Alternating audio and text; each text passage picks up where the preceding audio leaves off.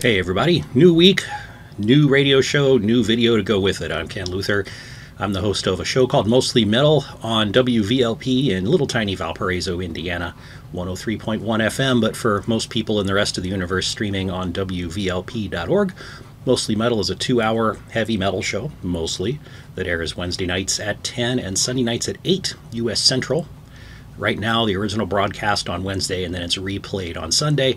And the last many weeks, to keep myself entertained, I've been working into the show top 10 favorite songs by various bands, and then making these videos sort of as a supplement, just so I can keep yapping about this stuff. It's been fun because it gives me an excuse to concentrate on any particular band, whereas just left to my own devices, I might just randomly listen to a few songs at a time. It's really fun to dive back into old catalogs and revisit some things.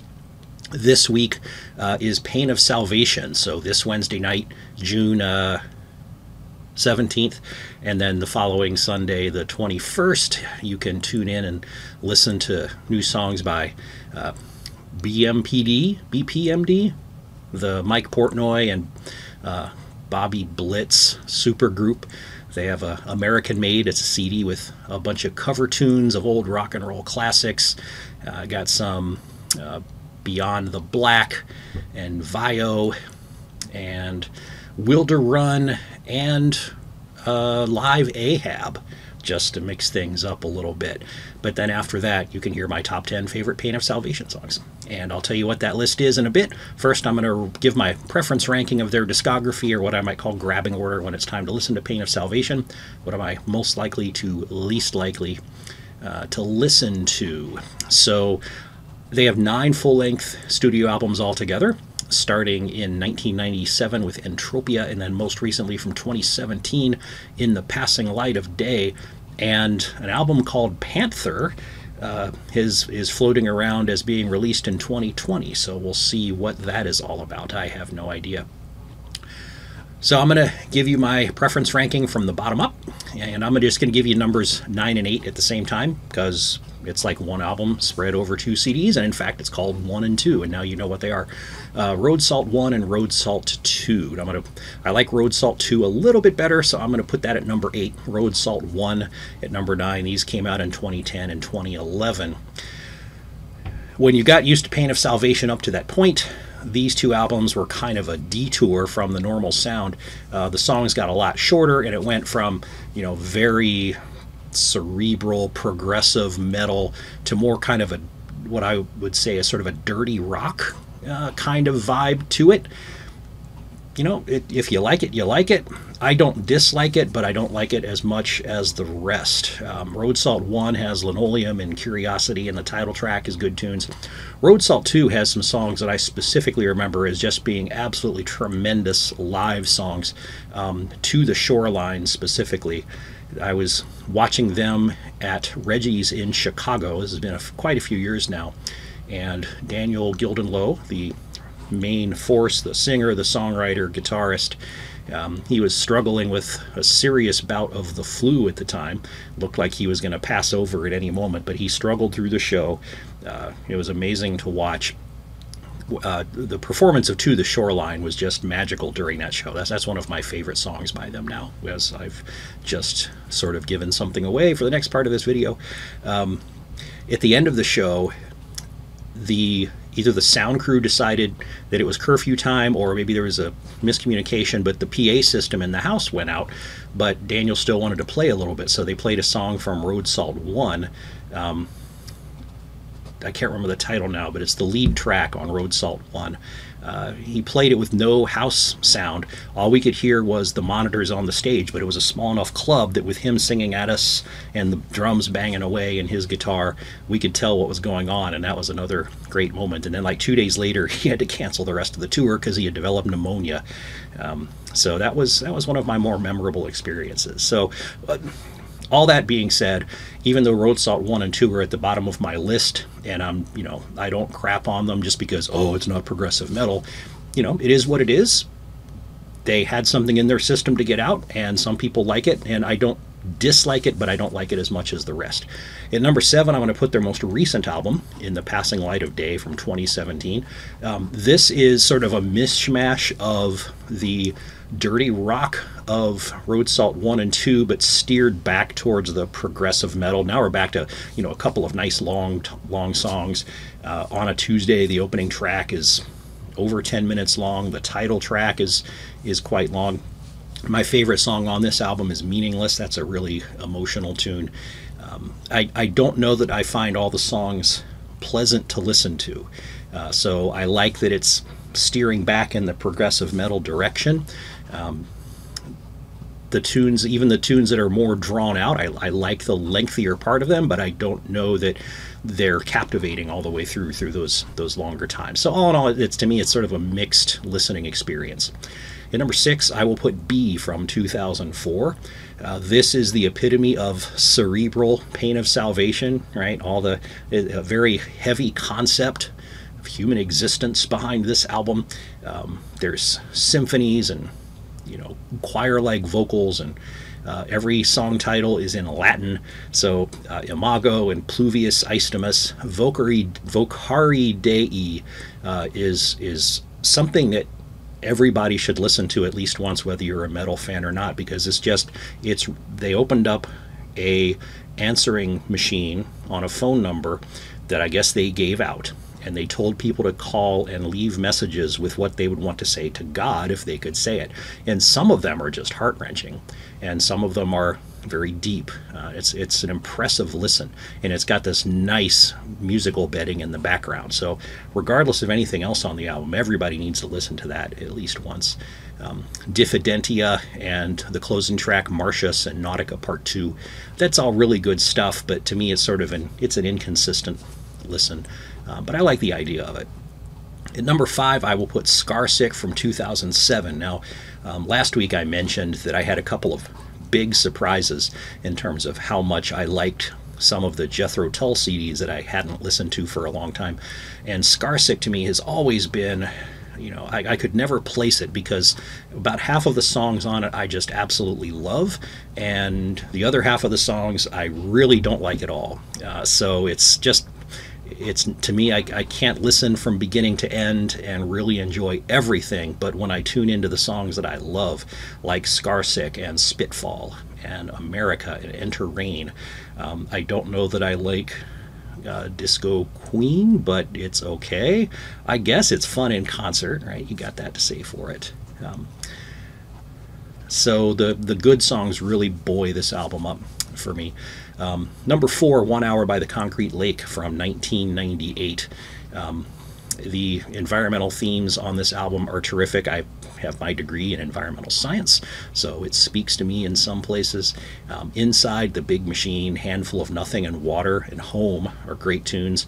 A lot of Pain of Salvation's albums are peppered with really sweet, mellow tracks, and Pilgrim off of 1 Hour by the Concrete Lake is one of those. Number 3, The Perfect Element Part 1 in 2000. Great songs from beginning to end. Used, In the Flesh, Ashes, Idioglossia, Her Voices, the title track that closes out the album. Just great stuff. Sort of one of the quintessential Pain of Salvation albums, I think. Number 2, I'm going to put Entropia, their debut from 1997. This one's not quite as smooth as The Perfect Element, but it's got punch to it, it's got energy, it's got groovy parts, it's got nice slow parts, it's got heavy parts. I mean, this album is just all over the place, and I really appreciate it. I like the opening track, exclamation mark, or forward as it's called in parentheses, People Passing By. The bass line that opens that tune is great. Oblivion, Ocean, and Stress, and To the End is all really good stuff. And then at number 1, by process of elimination, I will put Remedy Lane from 2002. Every single song on this album is just magical. It's not just my number 1 Pain of Salvation CD, but it's probably in my top 3 CDs of all time. I love it that much. And when we get to my top 10 list, you'll see that top 10 list is, I struggled to keep everything from this album out of that top 10 list because I didn't want it just to be, here's my top 10 favorite Pain of Salvation songs. Let's listen to Remedy Lane. But there we go. Also of note for them, Falling Home is, I don't know if you call it an EP or a short studio album, but it's acoustic revisions of some of their other songs and one or two new tracks, but it's all soft, it's all acoustic. And along the same line, an album called 12-5 is live instrumental acoustic versions of many songs that have other familiar titles that are retitled on the album, and it's a great listen all the way through. So even though they're not kind of traditional studio albums, they're definitely worth listening to. All right, let me grab my top 10 list and start through that. Okay, top 10 favorite Pain of Salvation songs. I normally don't cheat on these lists, but hey, what are you going to do? It's my list. So when I play these songs this week on my radio show, Mostly Metal, I'm not just playing 10 songs because I have 1 through 10, and then also 10A and 10B. And here's why. Because, like I mentioned in my preference ranking of the CDs, the Pain of Salvation albums are peppered with just absolutely sweet, short, melodic tunes here and there. And it's hard to compare like a 3-minute mellow acoustic track to something like People Passing By off of Entropia that's 10 minutes long and heavy, and it's got an awesome bass groove and things like that. So it was really difficult to see if I could filter these songs in. So what I've done is I've counted number 10, Second Love from Remedy Lane in 2002, as my official entrant on my top 10 list of these types of songs. But at 10A and 10B comes the song Falling Home off of the CD of the same name, and To the Shoreline from Road Salt 2. Both of those are just absolutely tremendous mellow tunes. So the three of them kind of form to me just a glorious package of mellow melodicness that just makes me so happy to listen to. But I did pick Second Love as the representative of those three to be the official number 10. Again, off of Remedy Lane, which, as I mentioned, my favorite Pain of Salvation album by far, one of my top 3 to 5 favorite CDs of anybody by far. So I don't know that the rest of this list is a truly top 10 list, because if it was truly my top 10 favorite Pain of Salvation songs, I would have to have like 5 or 6 tunes off of Remedy Lane on this list. So I do want to give some representation to the rest. So it's sort of like, you know, grade inflation here, where once I got 3 songs off of Remedy Lane in my top 10, I said, all right, enough of you. I'm going to give some of these other CDs a chance. But at number 10, off of Remedy Lane, Second Love. At number 9, off of B from 2004, is Imago. This has the melodic theme that reappears a couple of other times in the album as it goes through. It's one of the faster paced songs on this album, the song that's a little bit closer to just kind of core progressive Pain of Salvation, whereas the cerebral bits and the rest of the album sort of flow in and out of the music and don't make it as straight ahead of a listening experience as say Imago is. So it's my favorite song off of that album. At number 8, I'll put Home by 1 Hour by the Concrete Lake. This is a great tune off of that second CD. At number 7, Idioglossia off of The Perfect Element Part 1. This is I believe the second longest song on the album, apart from the title track itself. It's got some segments in it that actually remind me a lot of Dream Theater, just in the way it's structured and the way it comes out sounding. But just some tremendous instrumentation and laying of, instrument over instrument over instrument. Really, really good stuff. Crib Caged off of Scarsick at number 6 for me. I am playing this song on the radio this week. It is littered with F-bombs, as it should be, given the lyrical content. I love the energy and the attitude in this song. I had to do something to make it playable on the radio, so in rare instances where I have to cover something in a song that shouldn't be on the radio, I use Censorship Duck. If you would like to know what Censorship Duck does, feel free to tune in to WVLP Wednesday night at 10 or Sunday night at 8. at the back end of the show. So Crib Cage is probably going to come on at about 9:20 on, sorry, about 11:20 on Wednesday night, and then about 9:20 on Sunday night. But you should listen to the whole 2 hours anyway, right? I mean, I do the show, somebody's got to listen, otherwise it's not worth it. To the End off of Entropia from '97 at number 5. This is more towards the back end of that album, and I like the way the music sweeps through this song. It's got a nice flow to it, good beat. Number 4, In the Flesh off of The Perfect Element Part 1, so that's the second of 2 songs on this list. This is a great song with vocal overlays. It's great live, great to sing along to. It's got good energy and crunch. Number 3, Rope Ends off of Remedy Lane. See, there we go again, Remedy Lane. Rope Ends next to Chain Sling, also next to Undertow. I mean, if this was a true top 10 list, I probably would have included all 3 of those songs in it, but I chose Rope Ends as the representative tune because to me it's got the most dynamics, it's got the mellowness, it's got the heaviness, it's got a little bit of everything. Number 2, People Passing By off of Entropia. I just love the bass line. It opens the song and it carries it along for 10 minutes. It's a groovy tune. And number 1, okay, back to Remedy Lane, A Trace of Blood, my favorite Pain of Salvation song, one of my favorite songs of all time. I mean, the lyrical content is just devastating, and it's a very emotional song, especially when you understand what the lyrics are telling you, and it's just not, it's a listening experience that makes you think, as well as just makes you appreciate the melodies and the instrumentation.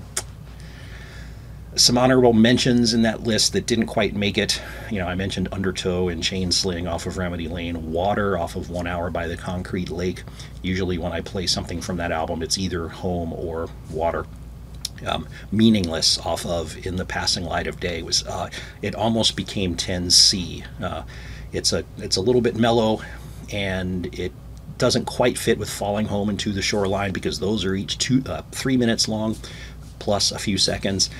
Meaningless is more like 6 minutes, so it doesn't quite fit that mold. So I wasn't ready to boot off anything else in this top 10 list, but I wanted to mention it because it's my favorite song off of that most recent album. And hopefully, like I said before, this album Panther that I saw mentioned online with a tentative release date in 2020, hopefully that's going to actually come out and have some good stuff. So thanks for listening. I hope you enjoy Pain of Salvation. And next week, it's going to be top 10 favorite songs and preference ranking for the Doobie Brothers. And then after that, I'm probably going to do Candlemass just to, change things up a little bit. Have a good week.